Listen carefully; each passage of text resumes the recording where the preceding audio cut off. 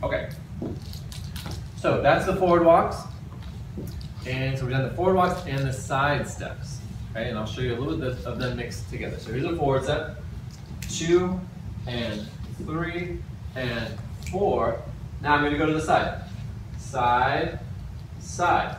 Now notice if I just did one side, I go to one side and I come back, we call that a Cuban rock or just a rock step. So I'm doing a rock step.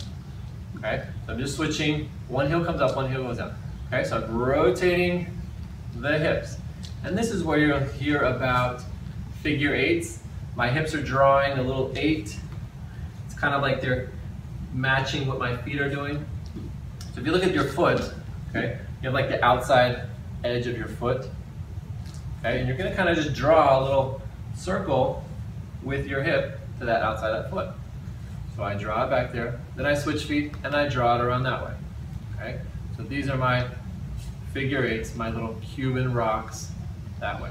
Now I could do it without the hips, right?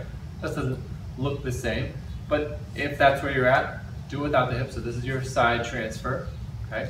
And we'll go to a forward and into another forward step, okay? So when there's multiple side steps, that's when we'll get the hip action and the twisting action, okay? So if I do, I'll do it this way. So if I do forward, side, you can see I'm still getting the side by the hip rotation in it. So rotate this step, excuse me, rotate this step, turn, put my foot out to the side, okay, ball flat, draw around the edge of the foot with the hips, okay, come back to this one, draw around the edge of the foot. Now this is so important. Change the weight, then change the hips. Okay, I see this all the time where people change them both. Okay, change the weight, change the hips. That's not right. It's backwards. Okay, change the weight. So notice the hips rotated. The hips over on this foot. Change the weight, change the hip.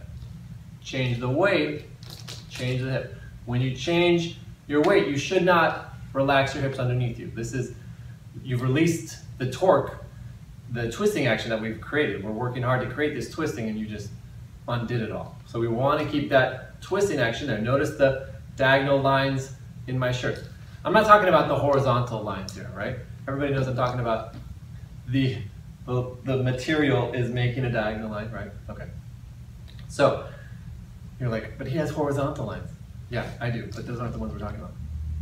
So I switch feet. Notice my hip is still rotated. Then I can rotate the hip, okay? Change feet, change the hip.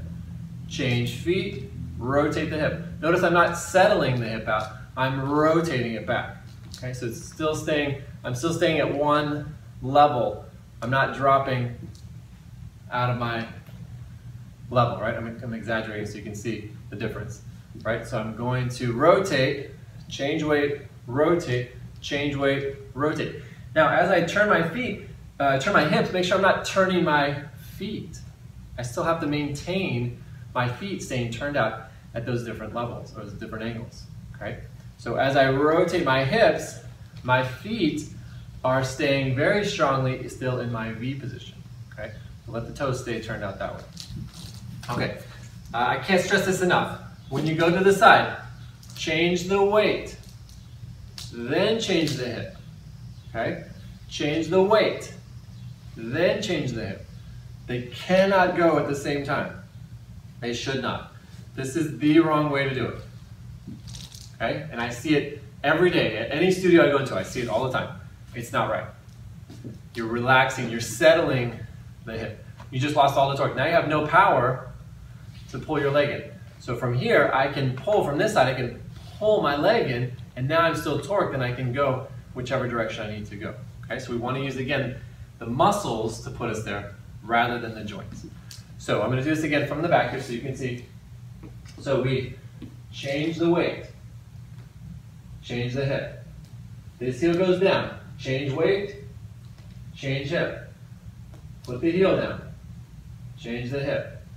Put the heel down, change the hip. So when I do it in real time, step, hip, step, hip, step, hip, step, hip, step, hip, step, hip, step, hip. Okay, they are not moving at the same time. Yes, they're connected, they're one right after another, but they're not doing it at the same time. Okay? So be honest with yourself. You might be doing a little bit of relaxing or settling, so we don't want to change the hip and the foot at the same time.